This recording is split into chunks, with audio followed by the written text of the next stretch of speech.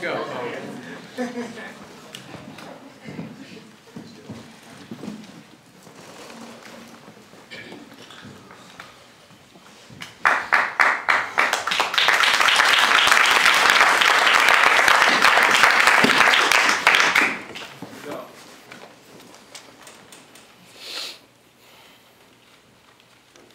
Some Americans treat life like a game of Russian roulette. 1 bullet, 6 chambers, spinning. Like plastic pinwheels during hurricanes. Please understand the reason for such a harsh demonstration. It's brought on by my frustration of how some people live life without appreciation, doing things to kill ourselves day in and day out. Click! 1 shot for the addicts who pretend to be pilots who drive liquid airplanes up the runways of their veins so that they can take off and reach that high altitude. If only they knew that when 32,000 feet in the air, it doesn't make them any closer to God. It only makes the nosedive into the white light or roller coaster ride. Click!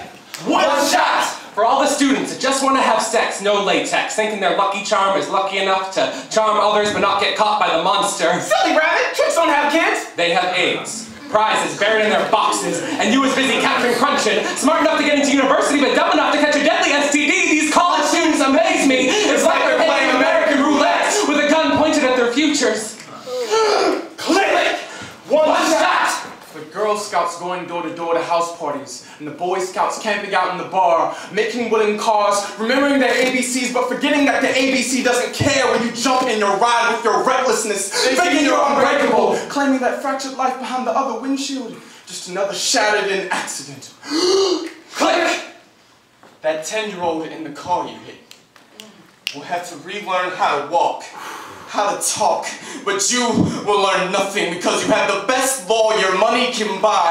You're killing me not literally, but figuratively, drowning yourself in alcohol and calling it water therapy. You have the nerve to go into the hospital with lies asking for liver transplants after shots in 40s, give you shot organs in late 40s. I feel the next chamber contains a bullet. The game isn't over until he pulls it. Pow! Brain air dries onto wall after exiting back door of skull. Like compressed red paint outbursting from fire hoses in the 50s. Tell my mother it was a mural. Call it a masterpiece of self-massacre.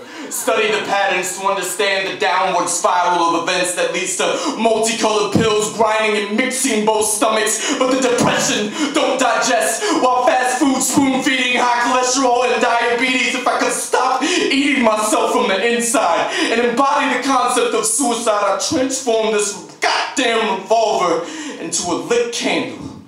To feel the warmth, singing happy birthday to the fire inside, wishing we didn't have to kill ourselves to feel alive.